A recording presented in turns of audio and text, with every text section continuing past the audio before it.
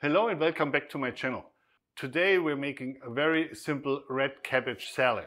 Perfect side for a grill party or something to bring to a potluck. This cabbage salad is really easy to make. All you need is red cabbage. You could use any other sort of cabbage. Red cabbage is the best because red cabbage stays rather crunchy no matter what you do with it. First thing to do is grab a bowl, grab a knife and chop up your cabbage.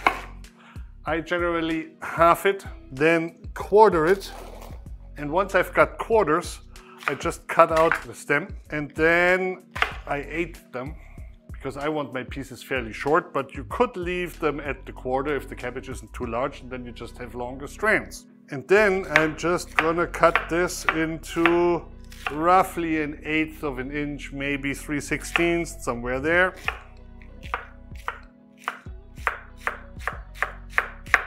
Now, the next step is to blanch this.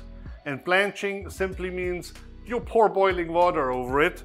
Normally you would let this sit with the boiling water for 15 seconds, something like that. And then you would drain it and transfer it into ice water to stop the cooking process. I'm not doing the ice water thing here because I'm not concerned that this overcooks. It will cool off quick enough on its own. I happen to have a plate that covers this. You could just use a colander. And I'm just gonna drain this in the kitchen sink.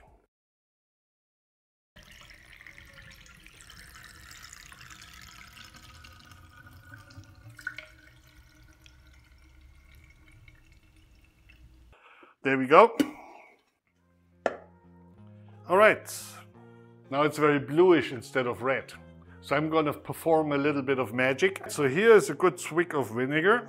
That's probably, let's say 2, maybe 3 tablespoons.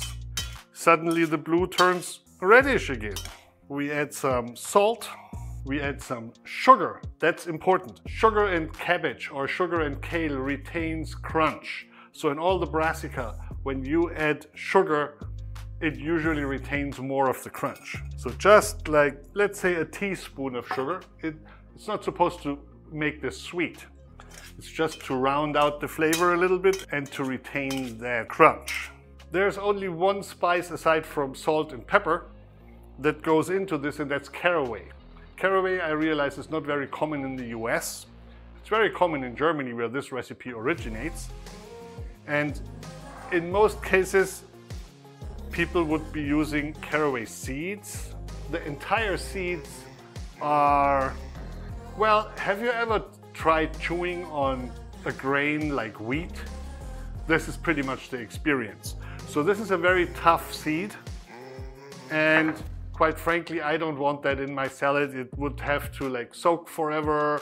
You would have to let it sit for a day until these little seeds get to a point where you can actually chew them and swallow them. So what I'm doing is I put those seeds into a pepper mill and I just give it a good couple of rounds here. Start with a teaspoon of ground caraway and work your way up.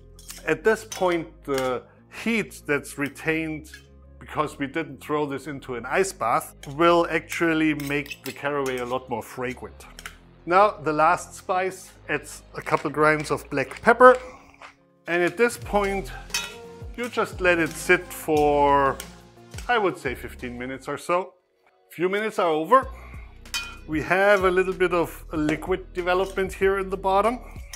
And at this point, all that's missing is some kind of neutral oil. Give this a couple of tablespoons full until it's nice and shiny.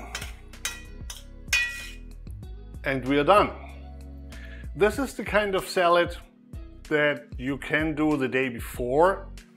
So if you're gonna go to that tailgate party tomorrow, you can make this tonight, put it in the fridge, and it's gonna be even better tomorrow.